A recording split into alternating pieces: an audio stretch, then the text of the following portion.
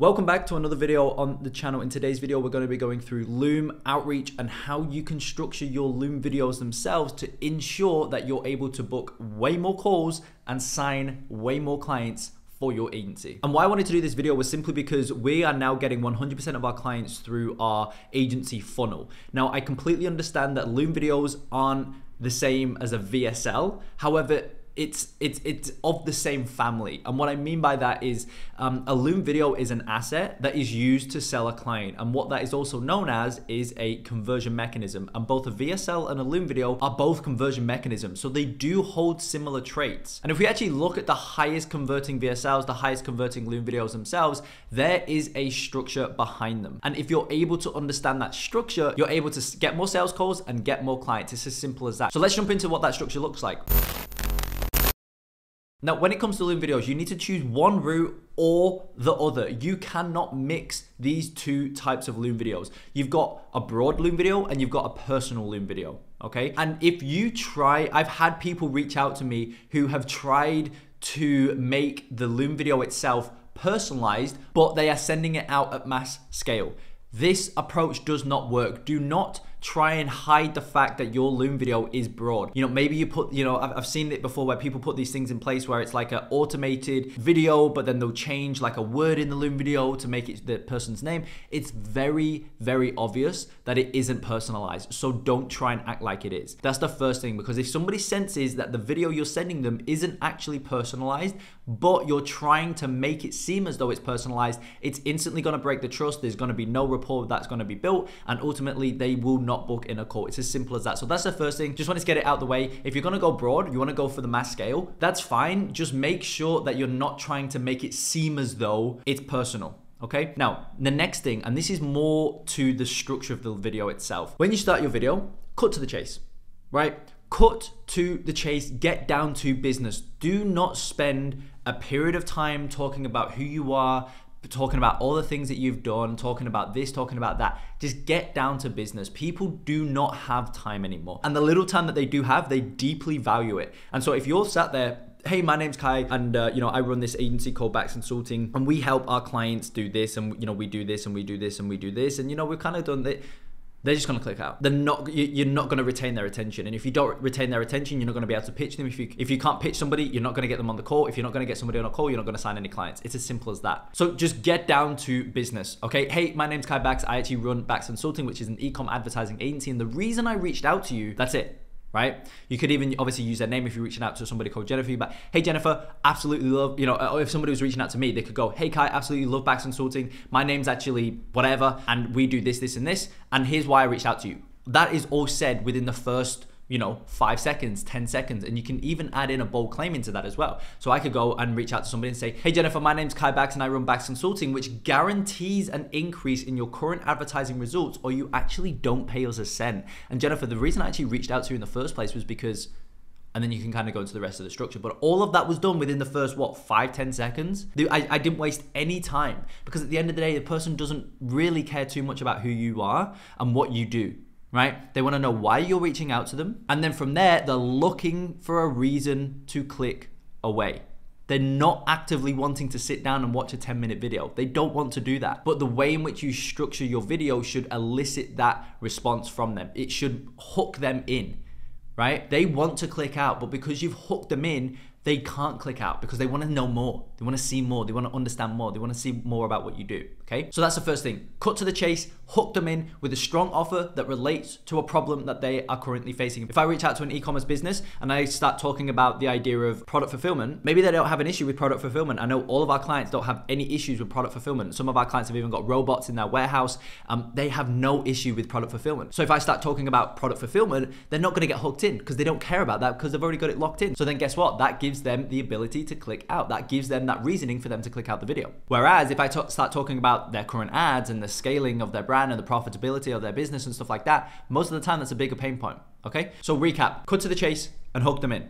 Now, we've got their attention. What we now need to do is back up our claim that we've just made. So by virtue of hooking them in, as I say, you should state an offer, right? Some sort of offer. If you work with real estate agents, it should be something in regards to guaranteeing a certain number of leads or a certain number of closings, right? If you're working with an e-commerce business, it should be guaranteeing a certain number, right? Again, our guarantee at Bax Consulting for our e-commerce agency is an increase in current ad results guaranteed. And so what I now need to do is I need to back up that claim, because depending on where you send your Loom video, you may send Loom videos as a we call it in Quantum Leap retargeting Loom video, which is basically where somebody will send you a message, say that they're interested, and then you send them a Loom video. So they're slightly more warm. However, you may also send Loom videos on cold. So you reach out to somebody, the first time you've reached out to somebody is with a Loom video. And so either way, really, they don't know you too well. You know, the know, like, and trust factor isn't really established too well yet. And so they're going to take everything that you say with a grain of salt. So you must be able to back up your claims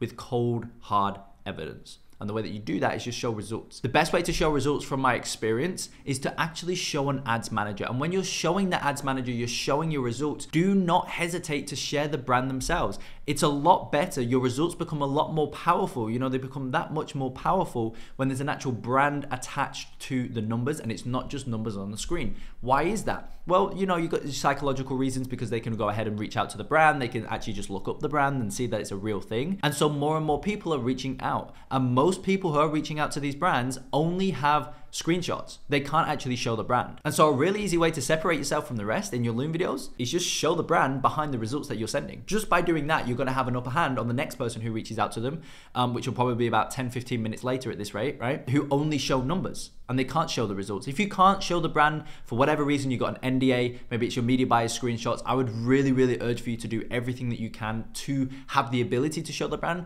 But if you can't, it's not the end of the world. But if you can, it just gives you that little upper hand. It gives you that little bit of an advantage over the next person. Now, on the topic of, I don't like to use the word saturation, because I personally don't think the agency space is saturated as most people think. But, you know, on the topic of more and more people reaching out to the prospects that you're reaching out to as well, a really good next step once you've shown the results you've gotten is to provide a little bit of insight, nothing more than 2 to 4 minutes, okay? Nothing more than 2 to 4 minutes.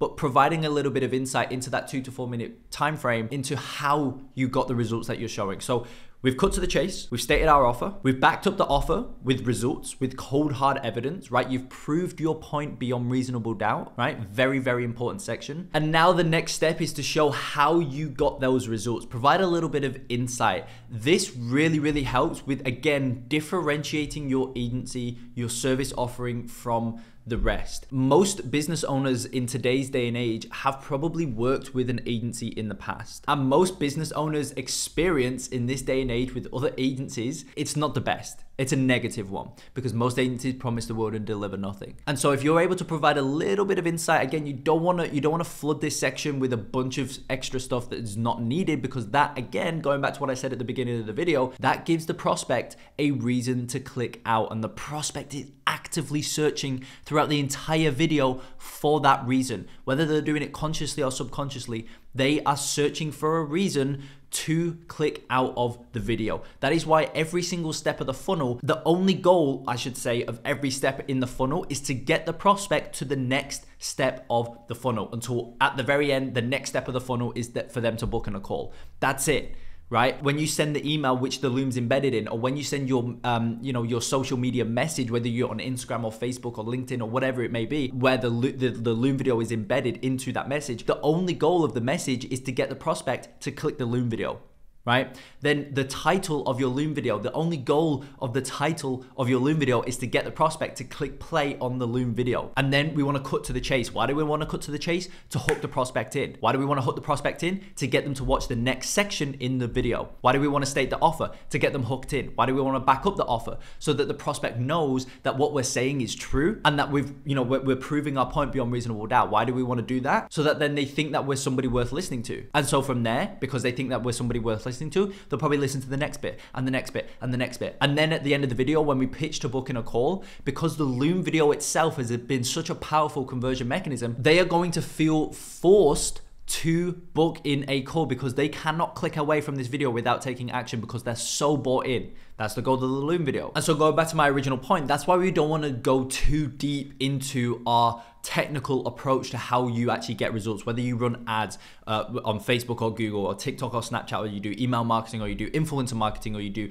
SMS marketing, or whatever it is. It doesn't matter. You don't want to go too deep. You just want to touch on the idea that you run Facebook ads, but you do it in this, and this way. Or the fact that you run YouTube ads. To be honest, if you do anything other than Facebook ads, that in and of itself acts as a very unique mechanism. I want you to go ahead, click on the video in, I think it'll be this corner here. I'll link a previous video I did on the idea of offers and the importance of offers in your outreach, and how different services act as a unique mechanism, which can instantly, just that on its own, by virtue of you offering Google over Facebook, for example, or YouTube over Google, or whatever it may be, that in and of itself can act as a unique mechanism which can hook somebody in without doing anything else. So you already get an upper hand. And then if you run advertising, well, you can throw shade on the idea of email marketing. It's like, well, email marketing just does not work unless you have top of funnel traffic coming into your funnel. Who's there to send emails to if nobody's opting into your newsletter? How do we get more people to opt in? Run top of funnel, So this is the idea in this section, right? You want to throw shade on other services. And by virtue of doing that, you naturally create this idea of the fear of missing out, right? In regards to your service. So if you build your service up in a way that the approach that you use and what you do for your clients gets the absolute best results out of anything else, right? Nothing beats the results that you get using the service that you're offering. Well, that naturally builds this idea, as I say, of fear of missing out. It's like, if the client doesn't act now, they may miss out on an extra $50,000 a month to their bottom line just because they don't take you up on this offer, right? And you can see that here with this client, with this client, with this client, with this client, where we've done exactly that, right? You create FOMO. And that is also a really, really big driving factor behind people booking in calls and essentially coming on board as clients. And so once we've instilled that idea of FOMO, we've backed up how we get results and the fact that we actually do get results, what we always now do is restate the offer. Okay, so I always want to restate the offer. I want to re-drill in the idea that, most of the time, if you have a really good offer, you're able to basically eliminate all downside by guaranteeing results. That's the best offer that you can run, right? Just take away the downside. If they come on board as a client and you don't get them results, they don't pay a cent. They get 100% refunded. If they come on board as a client and they don't achieve the desired state that they want to achieve within their business, they don't pay a cent. At that point, there's no reason why they won't come on board as a client, because they can't lose anything. It's as simple as that, right? So if you really want to sign clients and you genuinely believe in your service offering, guarantee the results. It's the #1 way to scale your agency. And so this is the stage within the Loom video where I do just that, right? You want to guarantee results, eliminate the downside, and then from there, you want to pitch for the call. That's the last stage. Up until this point, you've been building for the pitch, right? You've introduced your offer, you've backed up the offer with unequivocal proof, you gave a little bit of insight into how you actually get those numbers. What are you actually doing? Are you running Google ads or emails? Are you doing influencer marketing or Facebook ads, right? What are you doing? How are you getting those results? Okay, cool, that's interesting, all right. And then you restate the offer, and from there, you guarantee results. There is no downside. There's only infinite upside in this situation. And the prospect will be pretty bought in by this point, because everything that the client is looking for, you've given them. And tenfold on that, right? So by this point, they're really, really bought in. And now this is when you can pitch for the call. Because guess what? Going back to what I said at the start of the video, a Loom video is a conversion mechanism. Now, the goal of a conversion mechanism is to convert somebody from a state 1 to a state 2. What are the 2 states in agency outreach? Well, state 1 is them being somebody completely cold, no idea who you are. State 2 is somebody who's booked in a call. Now, most people try and skip the gap that's between those 2 states. They try and take somebody in state 1 and just make them jump over an entire gap to state 2. But they can't jump over that gap because it's too far, right? The positioning is too far. They can't make that jump. There has to be a bridge. And a conversion mechanism acts as the bridge for the prospect to actually walk along from state 1 to state 2. That's how they get from state 1 to state 2. They can't make the jump, so don't try and make them jump. Don't push them. Make them walk along the bridge in which you build from state 1 to state 2. And think of each step that the prospect takes along the bridge as the next stage within the funnel. Going back to what I was mentioning previously, the goal of the message is to get them to click the Loom video. The goal of the title of the Loom video is to get them to actually play the Loom video. The goal of section 1 within the Loom video is to get them to consume section 2 within the Loom video, and so on and so forth. And think of each one of those stages within the funnel as a step. And as you get them to take the next step, the next step, the next step, the next step, the next step, guess what? All of a sudden, they're at state 2. What's state 2? a booked call, okay? I hope that insight brought some more clarity around how you can actually create effective Loom videos which enable you to increase the amount of sales calls that you book for your agency and consequently increase the amount of clients that you actually sign for your agency. As always, guys, if you found value in this video, please go ahead, smash the like button, subscribe to the channel. I don't ask for anything else other than that. Subscribe, like the video if you enjoyed it. If you didn't like it, if you didn't find any value, thought this was the worst thing you've ever watched, leave a dislike, right? I want to see them as well, okay? So with that being said, I will see you in the next video.